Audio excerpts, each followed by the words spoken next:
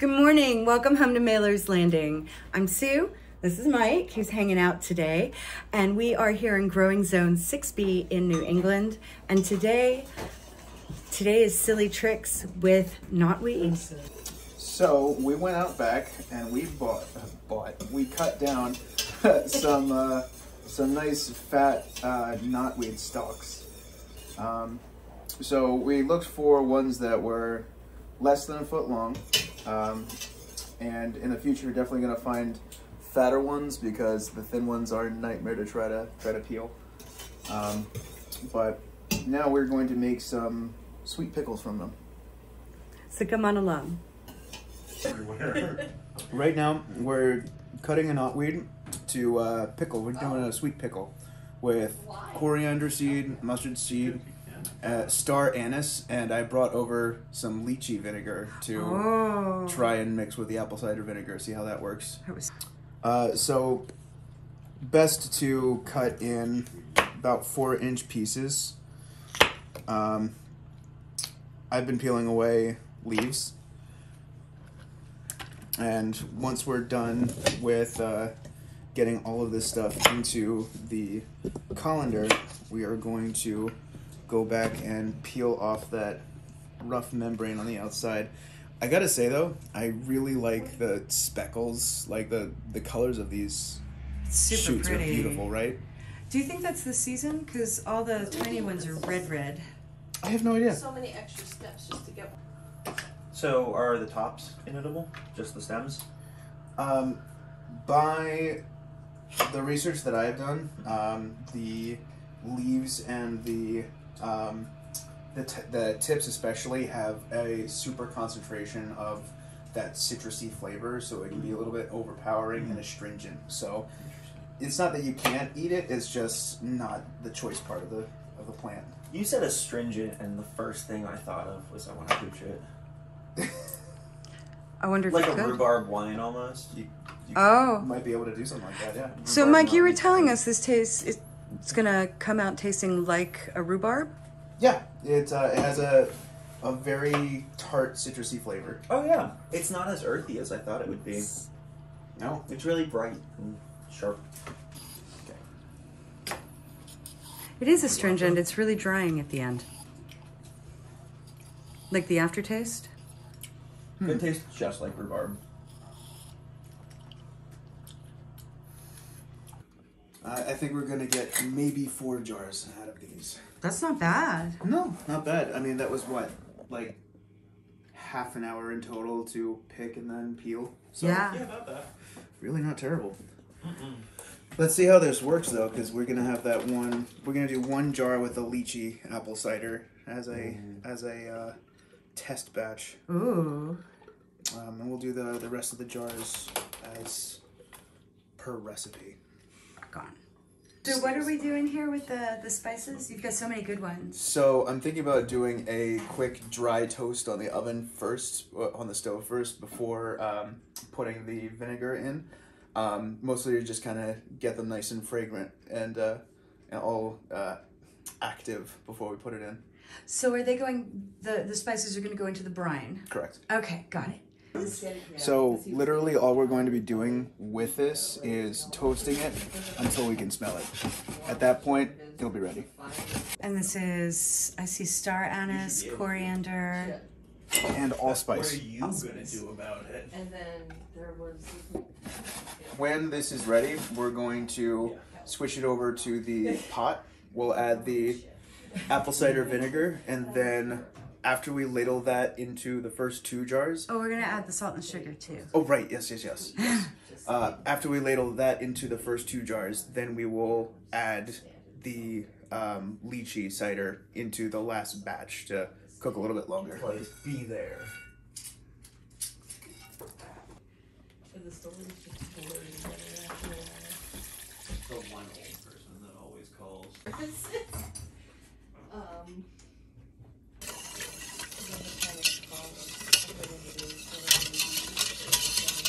Just have to dissolve this until it's clear. That's what I'm thinking too. So suddenly, like in just moments, it just suddenly went clear in there. And so I'm going to assume that that's the point at which you know it's ready. Fireworks from the 4th of July. What do they do with it? They blow them up? So you're getting the next batch ready, I right? don't know what they did with them afterwards. I just saw the storage. Half apple of all cider of them, vinegar it's and like, half what do you do with these, or do they just What if they lychee use them for the drills? vinegar. We had that on fruit straight up and it was fantastic. demonstrations, especially if they pick up like homemade ones.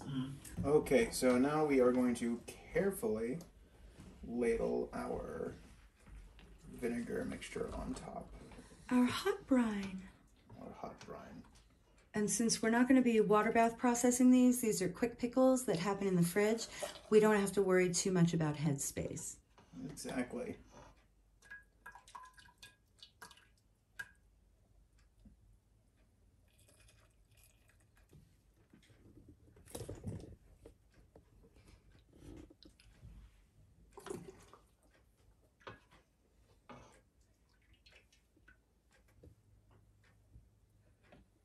Oh, you know what? It's floating. It's not gonna, you're not gonna get it underneath. Ah, ah. Oh. It's happy to be here. This really feels like a losing battle. What's up? Oh. And this is the lychees. Is there enough brine, you think? Oh, yeah. Oh, good. And we adjusted the sugar on this one. We did put half as much sugar because the lychee vinegar is very sweet to begin with. The lychee one. I'm gonna go grab a Sharpie. Yep.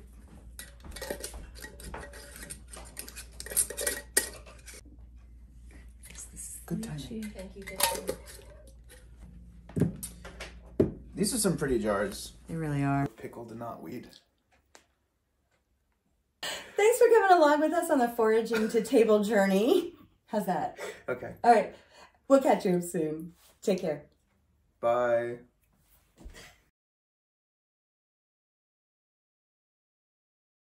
We are about 6 days out. These have been in the refrigerator. And, oh, they smell really good. So Bill and I are gonna find out what these are like. You got a little squishier. Mm?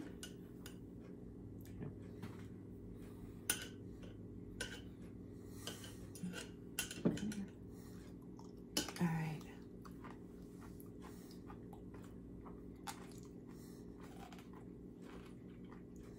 You really get a blast of that anise. What even is this? It's like... It's like Pickle. licorice pickles. Yeah, it's pickle candy.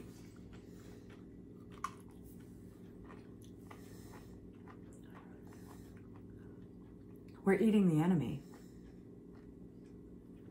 Our sworn enemies, the knotweed.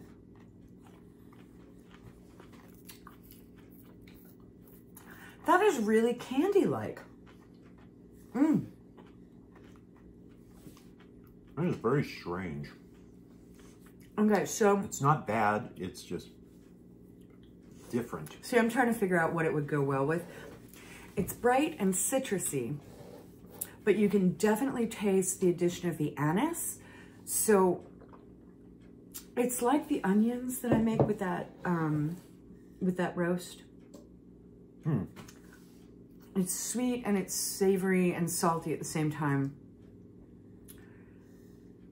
I might want to try this with like chopped up as a side for maybe a chicken. Just as an addition, like a fruity, sweet addition to the chicken. I'd like to try this again without the anise.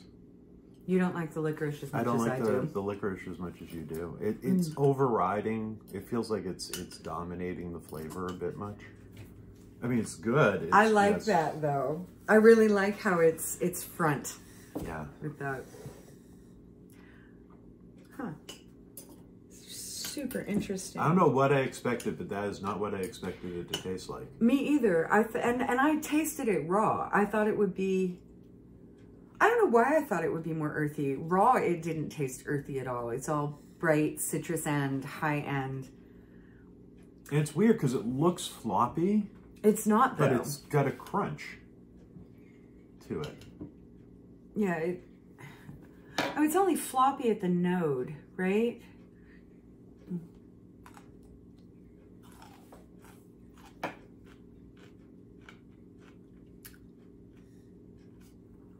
you know what this tastes like? What? Those spiced apples I made a few years ago. Yeah. Mm-hmm. Hmm. Might do this again. It's not like we're lacking for knotweed. The enemy. Eat the enemy. Oh.